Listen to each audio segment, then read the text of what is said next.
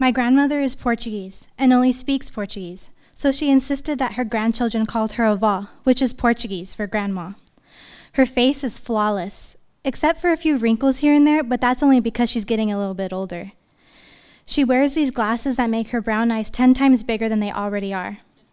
She never wears makeup, but when she does, she'll apply red lipstick on her very thin lips and somehow always manages to get some on her front tooth. She wears dresses and sandals all the time and always smells like chocolate chip cookies. My avó is a little fluffy around the edges, but she's got rock-solid calves from running after me, my brother, and my cousins. She doesn't even need oven mitts when handling hot pots and pans because her hands are unreceptive to heat because of the countless dinners she makes for me and my family. She also talks very loud, as do all Portuguese women, especially over the phone. She doesn't seem to understand the concept of using a telephone. She thinks that because the person is so far away, she really does have to yell so that they can hear her. I loved hanging out with my avó as a young child. So when I was 4 years old and my parents, my brother Charlie, and I moved into her house, I felt like the luckiest girl in the world. All throughout elementary school, my avó would wake me up for breakfast while my parents left for work. This day was my first day as an official second grader and Charlie's first day as a sixth grader. Before I even got to the kitchen, I could smell the freshly made pancakes, the sizzling bacon, and the linguiça. Linguiça is a Portuguese sausage that, I kid you not, tastes like a little bit of heaven offered on a breakfast plate. We didn't eat it that often, so I constantly craved linguiça, and avó knew how much I loved it. I could not wait to eat it. My mouth was practically watering by the time I sat at the kitchen table. As I reached across to finally get a taste of my favorite food, I was stopped by a slap on my wrist, and the plate of linguiça was snatched out of my grasp. I looked up and saw that my avó was the one who took the plate away. I opened my mouth to ask why she had done that, but she beat me to it. My avó said, "Isto é para teu irmão, não para ti. Faz outra coisa para comer. This is for your brother, not for you. Make yourself something else to eat." "Oh, okay, avó," I replied with a hesitant smile on my face as I walked to the pantry to grab some Frosted Flakes to make some cereal. Disappointment settled deep in my belly. I was very confused. I couldn't understand why avó didn't allow me to eat linguiça this morning. The very first time I received my report card, I couldn't wait to get home to show my avó my grades. My grades were sealed in an envelope, so I waited to check my grades so that we could open them together. I peered over her shoulder once she opened it, and I was so happy to see that I had received A's and B's.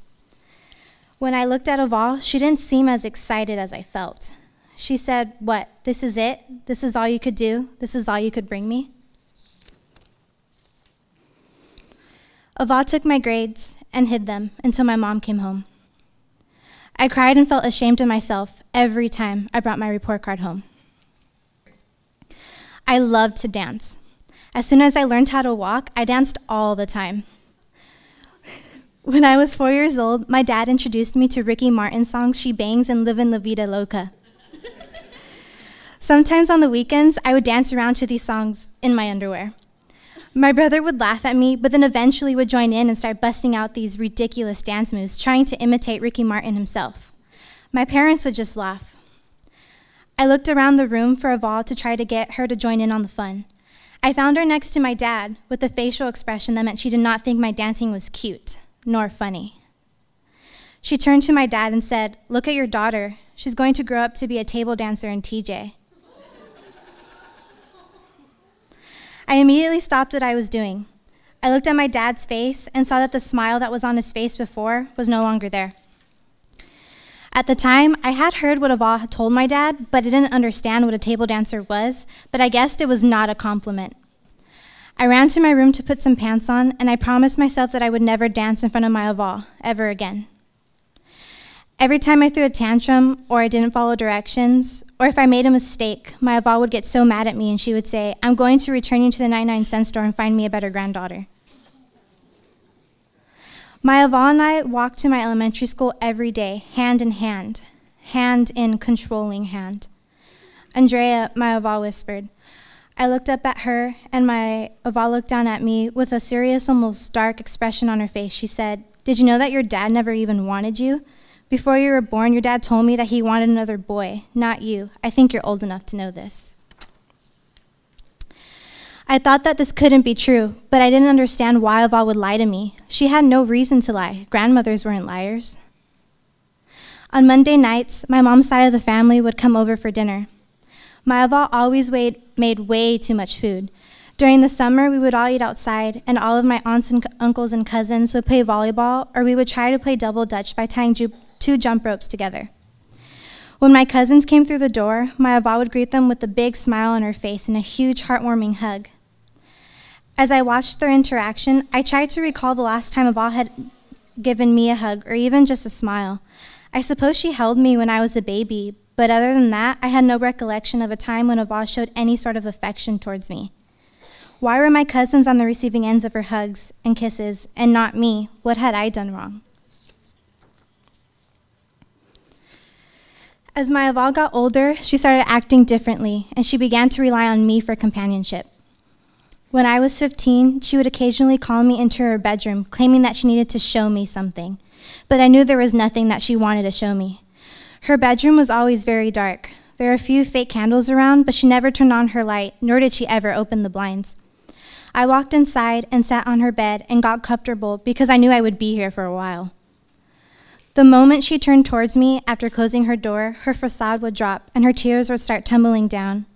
My Aval would tell me things like, my grandchildren don't want to spend time with me, and my own children don't want to talk to me, and I do everything for my kids and yet they treat me like shit, and I don't have enough money to pay the bills, and I just want to die because nobody loves me. At first, I started to feel sorry for her because nobody seemed to want to spend time with her. But then, as I sat there and listened to her, I started to feel angry and annoyed. Why is she telling me all of this? I thought to myself. Aval looked at me with this expression that seemed to say that she wanted something from me. Maybe she wanted affection, compassion, sympathy, or even acceptance, but how was I supposed to give her something that she had never even given me? When I was 16, I developed anxiety. I had just made captain of my high school's color guard. We're the ones spinning flags and holding these boards that have letters that spell out the name of the high school, and we make the band look pretty.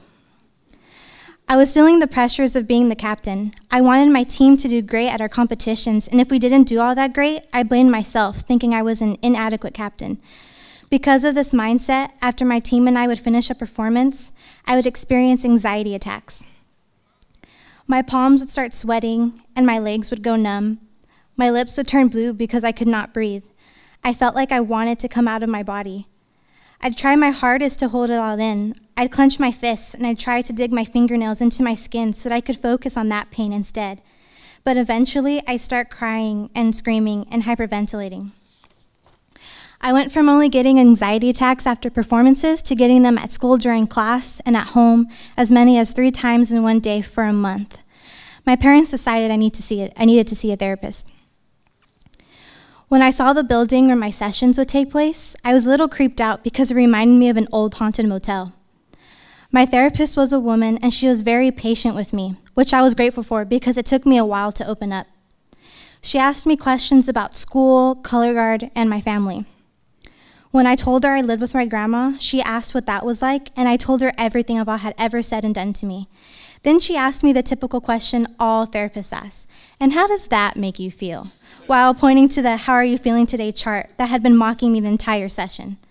I said, well, I was told that I shouldn't feel sad because there are other people who have it worse than I do, so my therapist cut me off and said, I didn't ask you how other people feel. I asked how she made you feel. I hesitated before I answered. She makes me feel ugly because she told me I was fat and that pretty girls are skinny. She makes me feel stupid because my grades aren't worth her praise. She makes me feel so small and I feel so worthless. All I want is her approval, but I don't think I'm ever going to get it. Now, I am 18 years old and I still live with Aval. Recently, I showed interest in changing my major to creative writing. When Aval found out, she, once again, called me to her room. I show you something, she said. I rolled my eyes and followed her to her room. I stood by her door with my arms crossed and waited for her to say something. I heard you wanted to do something with writing, she said. Yeah, maybe, I said. Aval stared deep into my eyes and replied, don't you want to become someone of importance? Why don't you become a doctor like your brother, or a nurse like your cousin, or go into the Navy. Like, stop it, I yelled at her. Unfazed, Abba continued on. I'm only trying to help you. If you were my daughter, well, I'm not your daughter, I interrupted. And I don't need your help. Not anymore.